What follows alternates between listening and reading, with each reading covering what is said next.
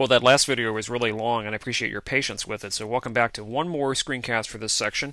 And this time we're going to introduce a brand new idea that's related to some old concepts, old meaning we learned them in the last few videos, about disjoint sets. So what does that term mean? So we're going to define two sets A and B to be disjoint if their intersection is the empty set. So two sets are disjoint if they basically have nothing in common. Their intersection is completely empty. For example, the set 1, 2, 3 and the set 4, 5, 6 are disjoint because there's no elements that are common to both. The sets 1, 2, 3 and 3, 4, 5 are not disjoint. They don't have much overlap, but they do have some overlap. There is at least one element that belongs to their intersection. In fact, in this case, there's exactly one element that belongs to their intersection.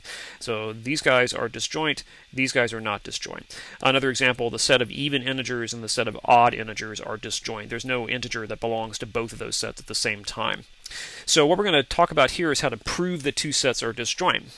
And what this involves is proving that two sets are equal to each other, namely that the intersection is equal to the empty set. But it's going to be a little bit different this time. I'm going to give you a common strategy, not the only strategy necessarily, but a common strategy for proving two sets are disjoint.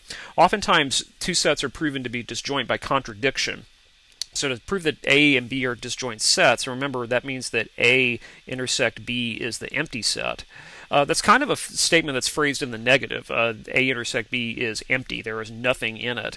And as with many statements that are given in the negative, we often use contradiction. So one common way, again, to prove that two sets are disjoint is suppose that A and B are not disjoint.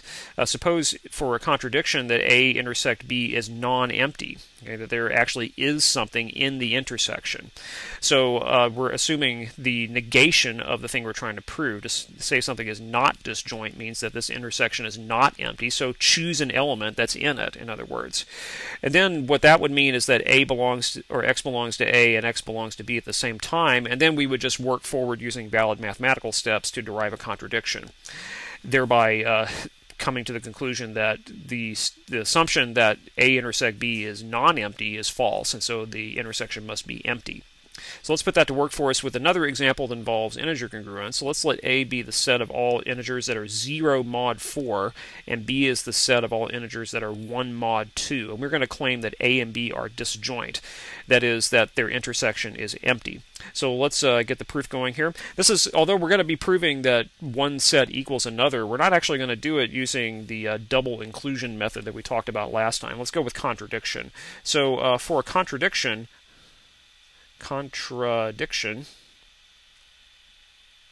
let's assume that A and B are not disjoint. So assume A and B are not disjoint. And what that means is to say A and B are not disjoint is to say that their intersection is non-empty. And if an intersection of two sets is non-empty, that means there's something in it. So choose it. So let's let X be the item that belongs to both sets at the same time.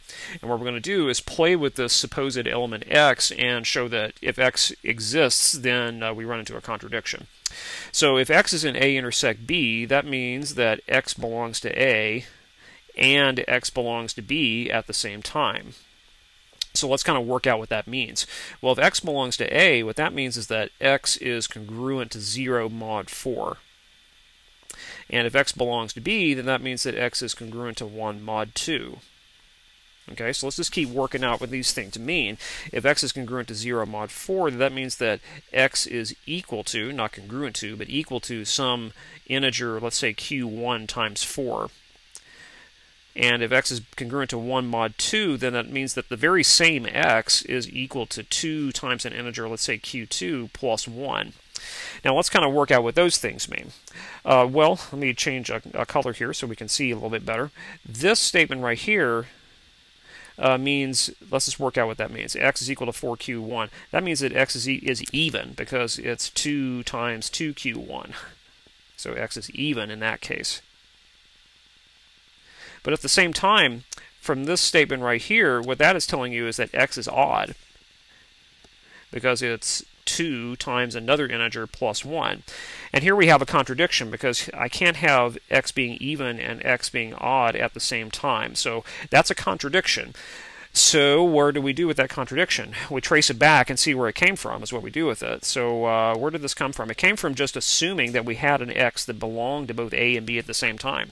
So in other words, what we have to conclude is that there is no x that belongs to a and b at the same time. So what we conclude is that therefore a intersect b doesn't have anything in it. That is, a intersect b is empty. Therefore a and b are disjoint, which is what we were trying to prove. So that's one strategy for proving the two sets are disjoint. Suppose that they aren't disjoint and pick an element out of their intersection. Use the criteria for A and B that define the elements and then derive a contradiction, and that forces the intersection to be empty. Thanks for watching.